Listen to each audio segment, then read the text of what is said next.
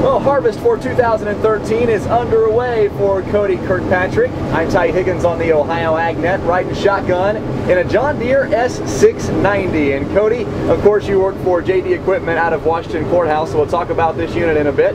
First of all, how are things going here as you get started in your first field? Well, we've got a pretty pleasant surprise going on here in Fayette County, which we did expect to have a really good crop year so far, and pretty happy so far with what we're seeing.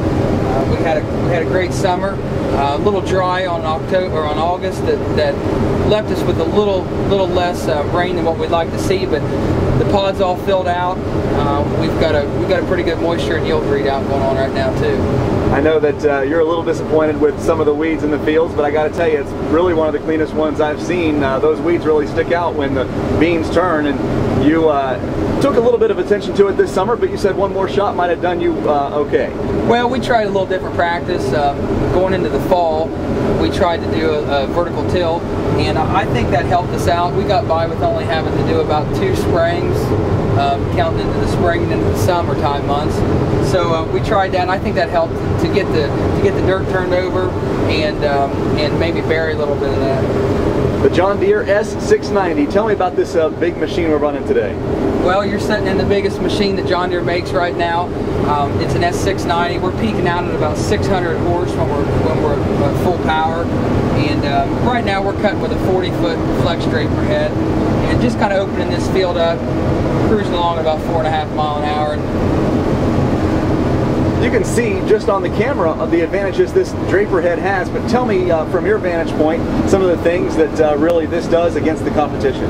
Well, when you look at a John Deere draper head, looking from the cab right now, sitting comfortably in your seat, you look right down and you see that belt, you see the knife, everything's right there visible for you, so you can see that product being fed in.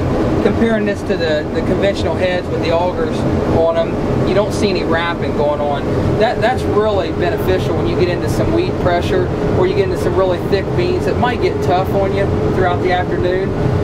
And they'll feed more evenly. When you feed more evenly, you use less horsepower, which when you use less horsepower, you use less fuel. Unbelievable. As we get into the middle of the field here, you're going to be putting it really on cruise control and just letting the combine do the work. And you said you might as well have a lazy boy. You already have a fridge in here, so put a lazy boy and you're all set. Yeah, you're sitting on top of the world when you're riding this combine. We'll get the auto steer turned on, and we'll just be going back and forth, having a good conversation. Cody Kirkpatrick with JD Equipment, my guest for this cab cam from just inside the Fayette County line, the New Holland, Ohio area. I'm Higgins reporting for the Ohio AgNet, and we'll see you down the road.